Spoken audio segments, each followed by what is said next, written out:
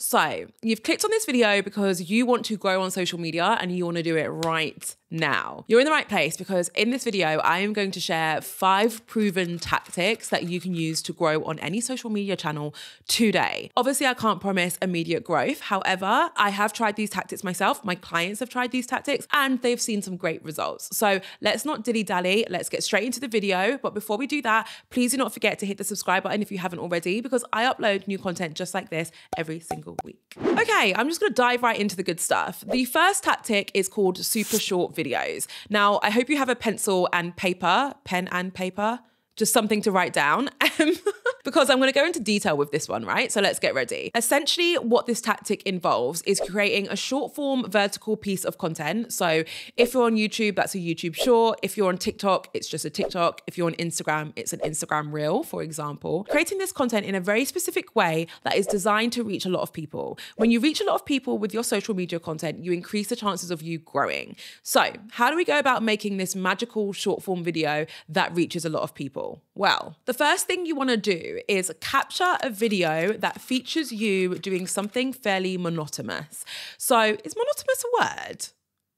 Yes, it is a word. Also, how British did I sound when I just said that? Sometimes I just feel like I sound like a British child from like the 70s. Anyway, so film yourself doing something monotonous. For example, I often film myself whilst I'm working. So you can see me, but I'm not doing anything that's too wild or too distracting from the video. Another example is you walking towards the camera or walking away from the camera. You doing something which again, isn't too wild and distracting, but it does feature you and your face in it. The next thing you want to do is you want to put some text over that video, and ideally the text needs to be valuable in some way. Now, there are loads of different ways that you can provide value in your content, but for this tactic, you want the text to either be inspirational or educational. So think about your niche or think about your audience if you don't have a niche, and think about what you could say to them that you know would resonate with them that is either inspirational or educational. Maybe it's a quote, maybe it's a story of a time where you overcame something challenging, maybe you are teaching your audience how to achieve their goals. Just have a brainstorm about something valuable that you could say to your audience that you could write out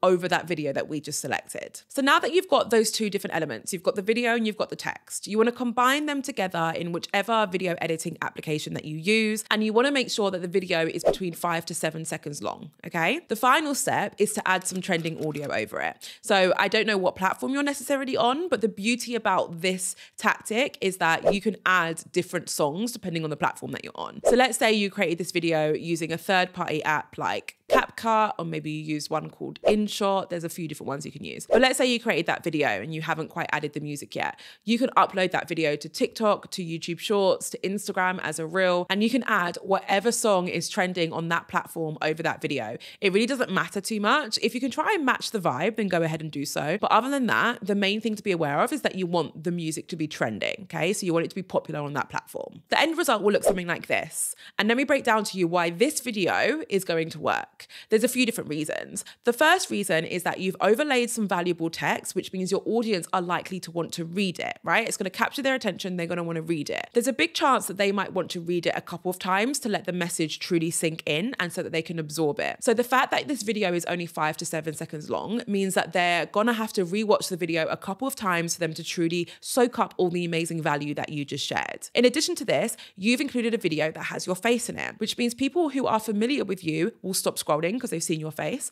but also people who aren't familiar with you are more likely to stop scrolling because there's a face on the screen. People are more likely to stop scrolling when they see a human and a face than they are to stop scrolling if they see like a view of something, right? If they actually see a face, they're more likely to stop scrolling. So we've got them to stop scrolling, we've got them to rewatch the video a couple of times to read and soak up all your value, and we've got some trending audio over it, which basically means that the social platform you're on is more likely to push it out to more people. So because you've done all those things, the social media platform you're on, regardless of the one that you're on, is going to reward you for it, because now you've created a short form piece of content that people are repeatedly watching. Therefore, that social platform is going to push it out to more people. You're going to reach more people, and that is what's going to help you grow. Sorry, I know that tactic is not for the faint-hearted, but I wanted to start off strong. Okay, so the next tactic I am calling top 5 creators.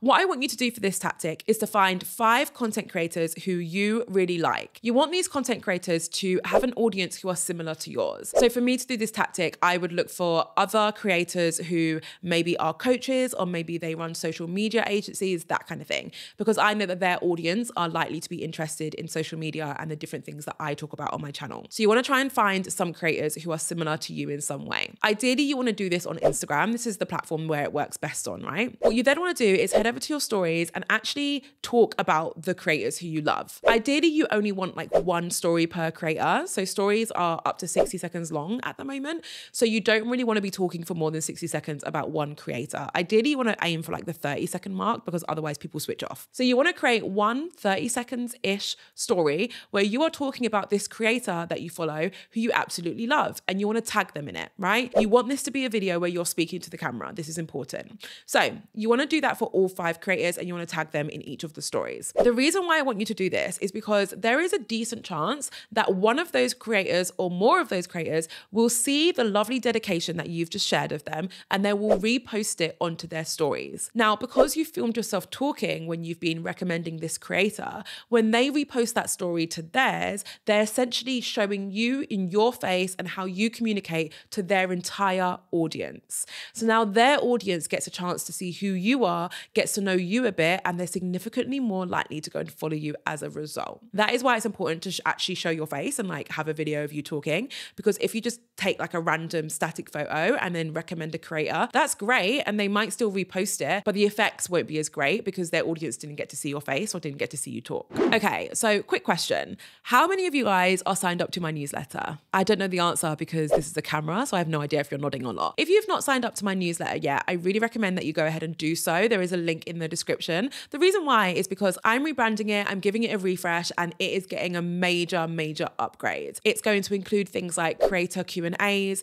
opportunities for content creators, whether that's jobs or brand partnerships opportunities, and of course, all of the recent news and updates that you need to know about the creator economy. So as I mentioned, obviously it's free to join and the link to join is in my description. All right, my next tactic is called the return factor. If you followed my first 2 tactics, you're likely to have a lot of new eyeballs on your social channels, which is great. The issue is though, not everyone is able to convert those new people into actual followers. You might start reaching loads of people with your short form content. Maybe a few creators have reposted your stories, so now loads of people are aware of you, amazing. But how do we get them to actually stick around and follow or subscribe to you? How you do that is by giving them a reason to stick around. Now, there's a few different ways that you can do this tactic. The first way is by drafting a value statement. So this is essentially a phrase or a sentence where you are clearly stating why someone should follow you. It's like a clear statement of the value that you offer people. This doesn't have to be long or complicated. For example, my Instagram bio at the moment says turn your influence to income. So I'm communicating to people that if they want to learn how to turn their influence to income, they probably want to follow my Instagram channel, right? I'm giving them a reason to follow. So think about what your value statement is, include that in your YouTube banner, your bio, whatever platform you're on, so that people are given a reason to stick around. The other thing that you can do is offer something exclusive. For example, going live. If you go live on a regular basis, or if you're considering going live on a regular basis, you need to make sure that you're telling new visitors this. These are the people who need to know more than anyone else, because if someone already follows you, they're probably going to see your story content. They're probably going to see you go live anyway. So when you follow someone on Instagram, for example, you get a notification saying they're going live anyway, right? So what we want to focus on is how do we make sure new visitors or new people know that we go live regularly? And the reason why this is important is because if someone is just browsing your page and they see that you go live every week, guess what? They're going to want to subscribe to you or follow your channel because you're giving them a reason to stick around so that they can see your lives every week. So if you do go live on a regular basis, or if you go live sporadically, I want you to talk about that in either your bio, your channel banner, or whatever platform you're on.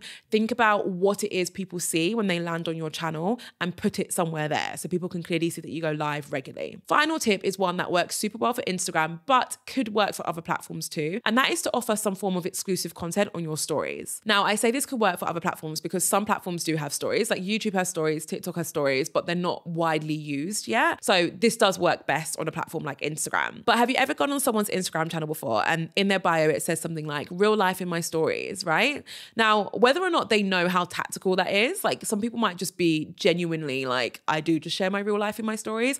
Other people might be being really tactical. Regardless of why they're putting that in their bio, it's very clever because now you're saying to someone, if you want want to see my real life, you need to look at my stories. If someone wants to watch your stories, they're going to follow you because that's going to make it a lot easier for them to regularly watch your stories. So all three tactics kind of work in similar ways. You're giving people a reason to stick around. Okay, so my next tip is going, I don't know if it's going to ruffle some feathers, but I feel like there'll be people watching this who feel slightly attacked. So if that's you, I apologize. The next tactic is to repel people from your content. So you actually want to repel them and not necessarily attract them. Let me explain.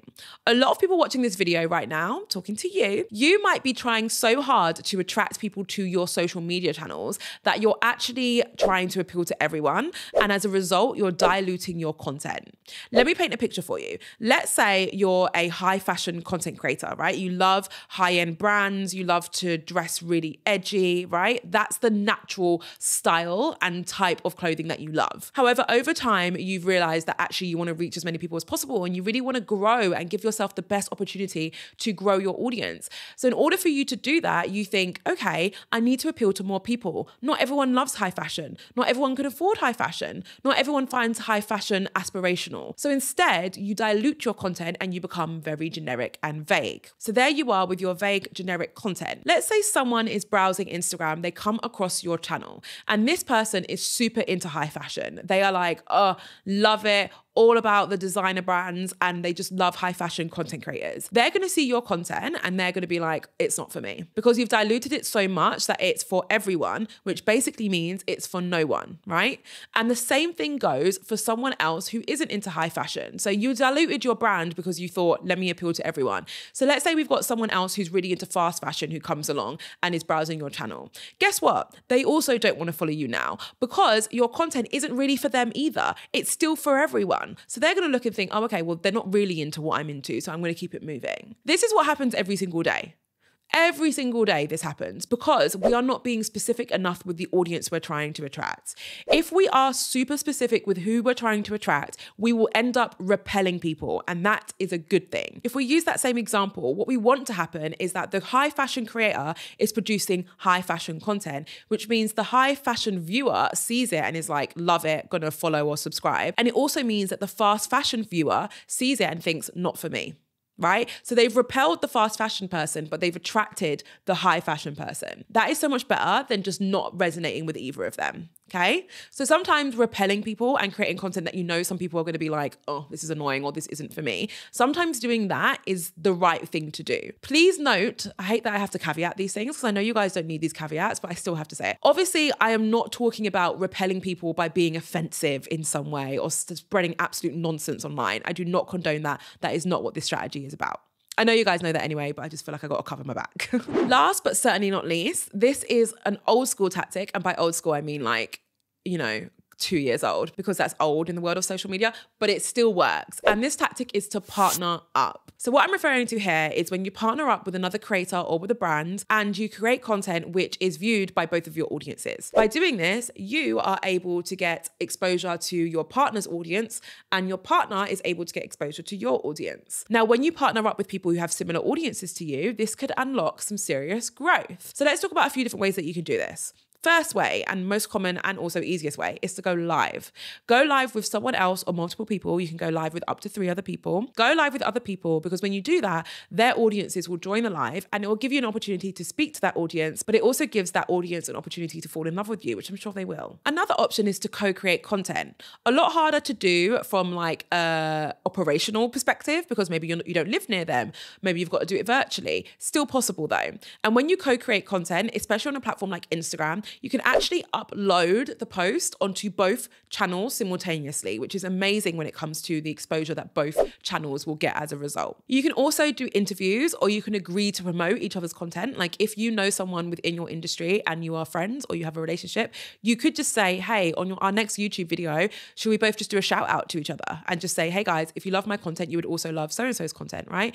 Beautiful way to collaborate with someone else. Another way is to get brand exposure. So please exercise caution when it comes to this tip. But essentially what you could do, especially if you're in the fashion niche, you could create some content where it features a brand, send it to that brand and ask them to repost it. A lot of brands have a big following, so this could get you a lot of reach and it could massively help you grow.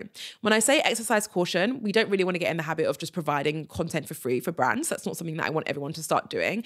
But every now and again, that tactic does work. I've actually had that work on an old account for me on several occasions. Last thing that you can consider doing is a good old theme page. Who remembers theme pages? Anyone? Theme pages are essentially pages which focus on curating other people's content. So the creator doesn't create their own content, they curate content. They get content from other people and they share it. And it's normally under one central theme. For example, puppies. So if there's a puppy theme page, their job is to get the best puppy videos or content and share it to their audience who love puppies. If you get featured on one of these theme pages, you can unlock a lot of growth. And the reason why is because some of these theme pages have a huge audience. A lot of the time they're pretty engaged because they're all interested in the same thing. And if what they're interested in aligns with you as a creator, there's a big chance they'll follow you as a result. Another example, my old page I used to have had a lot of travel content in it. We would get featured on travel pages and that would massively help us grow. Okay guys, those are all my hacks and my strategies and my tactics. I'm really proud of them, so I hope you found them useful. If you did, please let me know in the comments so I know to continue to create content just like this. If you feel like hanging around, I recommend watching this video. It's all about my top tips for being organized as a content creator. Thank you so much for watching as always. Can't wait to see you in my next video.